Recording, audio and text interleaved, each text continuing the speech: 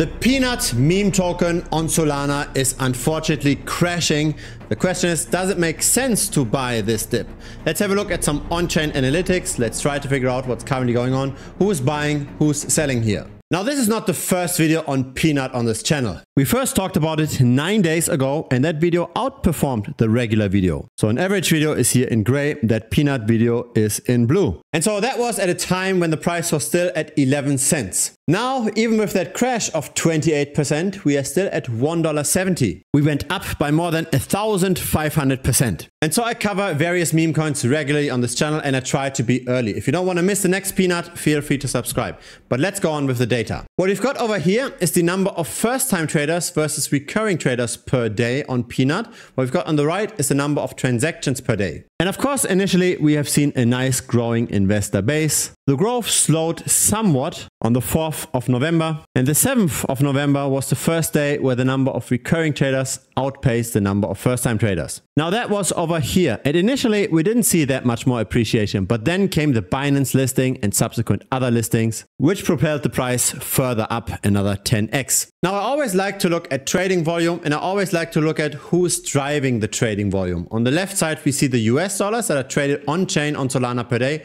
On the right side we see this normalized per day to 100%. And we are splitting up the trading volume into different cohorts. We look at the whale wallets, that's the wallets that have more than $100,000 worth of the token. We look at large retail, that's up to $100,000, medium-sized retail up to $10,000, and small retail up to $1,000. And clearly we can see our two adoption waves again, but what we also notice is that the whales and large retail tend to make less and less transactions on-chain. Especially medium-sized retail takes over more and more of that trading volume. So those are the wallets between $1,000 and $10,000. Now with the Binance listing, a lot of the tokens got moved from the self-custody, so from the Phantom wallet, to Binance, to the centralized exchange. Thus, we see how the number of holders actually went down quite a bit. Now we are segregating here again between different wallet cohorts. On the left side, we've got the number of wallets that have at least 1,000 tokens. At the current price of Pnut, that's $1,740. For the chart in the middle, we go another 10x, so that's now $17,000 worth of the token.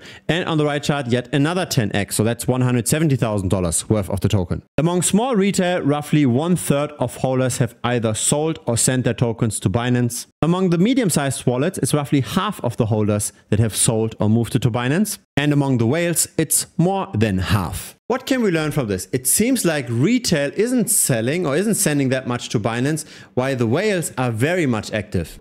I believe those charts transfer again one very clear learning in crypto. The whales tend to buy very early, while small retail tends to buy after a price rally has happened. It's very important to buy meme coins when the market cap is still small enough that there's sufficient upside potential. Now, how much more upside potential is there for Pnut? We come to that question in a second, but first of all, have a look at the selling volume today. So of course we are down in the last 24 hours, that's now 20%. And that's because there's 51% more selling volume than buying volume. However, check out the number of buyers versus sellers. There are way more sellers now than buyers. In other words, the people that are currently buying, they tend to buy with larger amounts. Even though the price has rallied that much, and even though a lot of the sellers should have a lot of money to sell, and their selling positions should be rather large, the buyer orders are actually larger. It appears as if the big hands are buying. And so this is then the evolution of a token that goes through a listing like this, that goes through the adoption of a centralized exchange, where all the centralized exchanges scoop up the tokens. Check this out here on the left. This shows how much of the token ownership is held by the whale wallets, so the wallets that have at least $100,000 worth of the token. And this increased gradually over time, and now pretty much all of the tokens are just held by the whales. Yes, there are still a lot of retail investors and a lot of medium-sized investors, etc., right? The percent of those wallets is still high, but what they actually own in reality, relative to the total supply, is insignificant. Now, what's the upside here? Let's simply compare market caps of various meme coins. Pnut is now at a market cap of 1.6 billion. If it was to double, it gets close to Dog with Head, if it was to triple, it's rivaling Pepe. A 10x would put it above Shiba Inu. It would make it the second largest of the meme coins.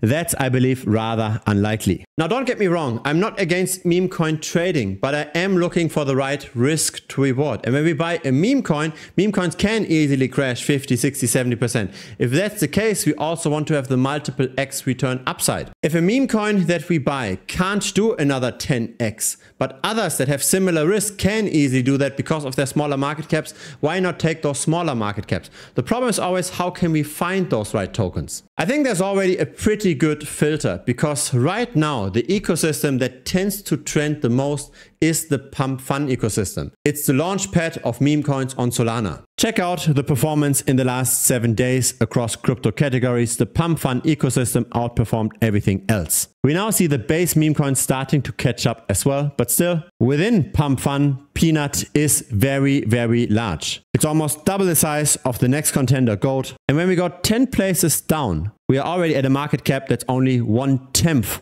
of number one. So something like Fred could do a 10x, something like Pnut probably not. Now, how can we buy something like Pnut early? How can we buy this at a few cents, not at a few dollars? I think the answer in this lies in wallet tracking. So the blockchain is transparent. We know what wallet is buying and selling. The art is in finding the wallets that matter. And so, for example, here in our alerts channel, we have seen how Crypto Banter bought the Pnut token for 3 cents. Crypto Banter is one of the largest crypto channels on YouTube. They've got 1.1 million subscribers and we've got 33 of their wallets. We found this again through on-chain analytics, right? We tried to figure out what kind of wallets could match Crypto Banter. We tried to reconstruct transactions. We've also got wallets by Alex Becker. He's got 1.48 million subscribers and we've got 12 of his wallets. And so I really believe in this strategy. I think it's way better to buy whatever influencers are buying. It's way better to buy whatever successful traders are buying.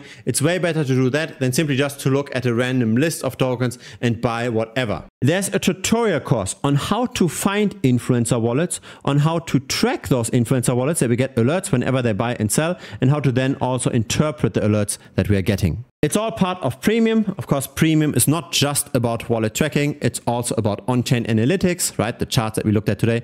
It's also about risk mitigation, about portfolio diversification, etc. Once we've got the trading signals, we also need to discuss them, of course. We need to figure out when to buy, when to sell. For that, we've got dedicated altcoin chats in Premium as well. So feel free to check it out. It's currently $125 per month. There's also a 1-week money back guarantee. So in case you don't like Premium, in case you don't make money, simply just message me within the first 7 days and I will refund you 100%. There's really zero risk for you. And so do I believe that Pnut can recover from this dip? Yes, I think so, because the whales continue to buy. Is it the best risk to reward bet in crypto right now? I'm not so sure. I think the best rewards lie in the smaller cap altcoins that are currently being bought by the influencers, by the top traders.